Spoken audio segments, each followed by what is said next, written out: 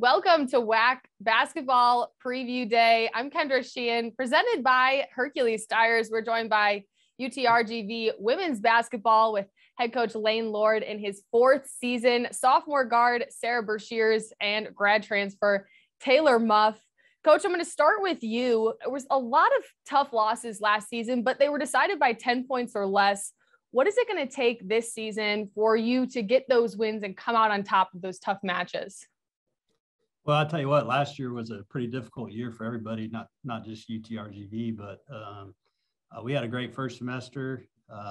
We really dodged the COVID bullet. Second semester, we missed 46 practices, and we tried to play 8 conference games without a practice before them.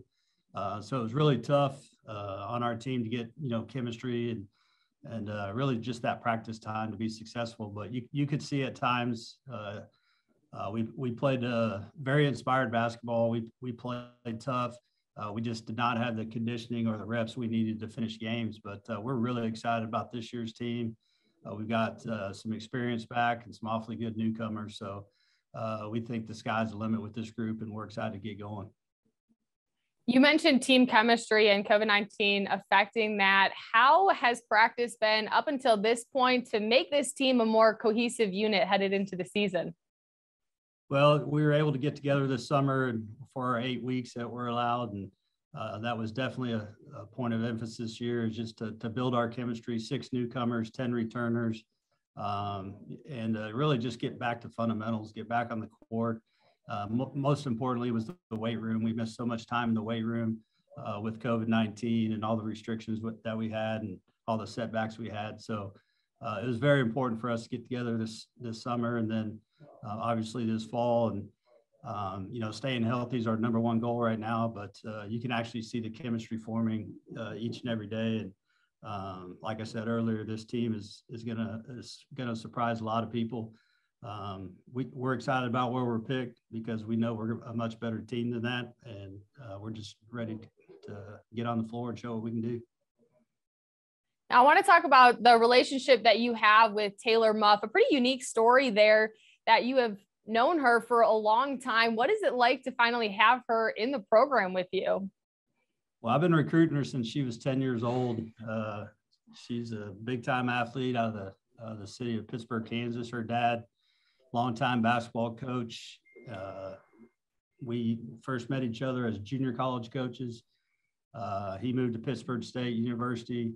I believe it was my 3rd year there. We worked together for 8 years. So I've known Taylor. I've watched every one of her competitions. She won, I believe, 6 out of 8 state 100-meter hurdles and 300-meter hurdles. She's the all-time leading scorer in Pittsburgh high school history in basketball. Volleyball, first-team All-State. If there was All-State tiddlywinks, I think she'd win in that too. So just a tremendous athlete. She's brought instant leadership to our program. She's competed at a great high level in the Big Sky Conference in volleyball, all-time leading, I think, kills and digs and whatever volleyball stats there are. She leads in that too, 3-time all-conference performer. So just her leadership, her experience, and competing at the highest level, we're excited to have her. And she's my daughter. And she's my daughter's best friend. My daughter's here too. So. I love that. Taylor, coming here after spending 4 years at Northern Colorado on their volleyball team to come in and play basketball and to play under Coach Lord nonetheless, what has that been like for you in your transition from volleyball back to basketball? It's been so much fun. It's definitely different change of pace. It's a lot more running. But like Coach Lord gave me the opportunity of a lifetime. Like I couldn't pass it up. I technically had my COVID year of volleyball, but I figured I had kind of done my due diligence at UNC and I was ready to kind of move on and try something new. And like I said, I got this great opportunity and I couldn't pass it up. So that's why I'm here. Was it always in the back of your mind that, hey, I'm playing volleyball, but I remember those high school days, the glory days playing basketball, that you wanted to somehow get back on the court and play collegiate basketball? Mm-hmm. Yeah, basketball has always been such a huge part of my life. Like Coach Lord said, my dad has coached my whole life. So I grew up in the gym. I got to see the competitive side. I got to see the hard side of it, the home life. And all of it's just so appealing, like being around sports, being around athletics in general. Basketball is a whole culture within itself, and just getting to be a part of that is awesome. Have you noticed some of your volleyball skills, whether it's footwork, have helped in the transition back to basketball? Yeah, I would say it's a little lateral movement for both sports. I mean, training wise, my body's definitely changed. I've gotten a lot more upper body mass, where volleyball is a lot more lower body mass. But yeah, I mean, athleticism in general is just like always trained, and both my strength coaches at UNC and here value just movement as a general rather than specifics. And that's honestly helped me more than anything. Sarah, you battled some tough injuries during your freshman campaign, but then when you were back, you were averaging over 30 minutes per game. What was it like to, get going in the middle of the season? And what did you learn from your freshman year that you can build off of coming into this season? Well, we got cut off on that question, Kendra, if you could repeat that.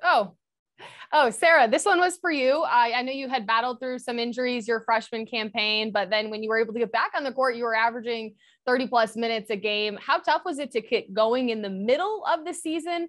And what did you learn from that you can take into year two? Oh, freshman year was super tough. It was super frustrating, not only for me, but for the coaches, because I came in and they knew what I could do and we just couldn't do it. But taking that year, I've learned that we have to take care of our bodies off the court just as important as we take care of our bodies on the court. We have to continue to get in the weight room, continue to eat right, all that kind of stuff to try to stay healthy enough to be able to play. But I mean, it was fun to finally get back out there, and I'm hoping this year we can finally have I feel like freshman year wasn't a complete full normal year, so I'm excited for this year to try to get a complete full normal year.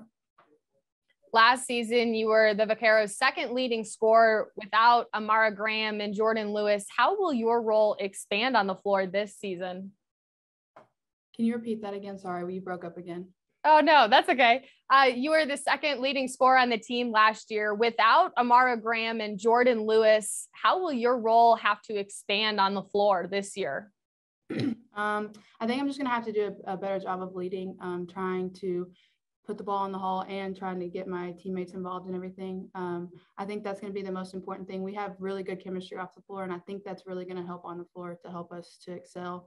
So I'm excited to see the challenge and try to get everybody involved. With those newcomers, how do you feel like they've integrated with this team? I think we've done a great job. We all really, really like each other. They kind of came in and, we've been here since summer, so they came in and we've kind of felt like family right at the beginning. We do a very good job of always hanging out off the court. And like we said earlier, it definitely shows on the court, and we're excited to show other people. Coach, rebounding and defensive focus of this team, what's it going to take for your team to be better on the glass and be better on the defensive side of the ball? Well, I think just this year having, 16 players, having that depth, that competition in practice every day is really going to help us. Really limited last year with the COVID-19 situation. So this year we're excited. We've got some really talented returners that have been in the program now 2 or 3 years, but we're really excited for some of our transfers as well. But you said it, you hit the nail on the coffin. It's defense and rebounding, and then we really struggled with turning the basketball over last year. So that's been another point of emphasis, and I think we'll improve in all 3 of those levels, and we're excited. Coach, Sarah, Taylor, thank you so much for speaking with me. I'm going to turn it over to Michael Navarrete, who's going to lead the rest of the media.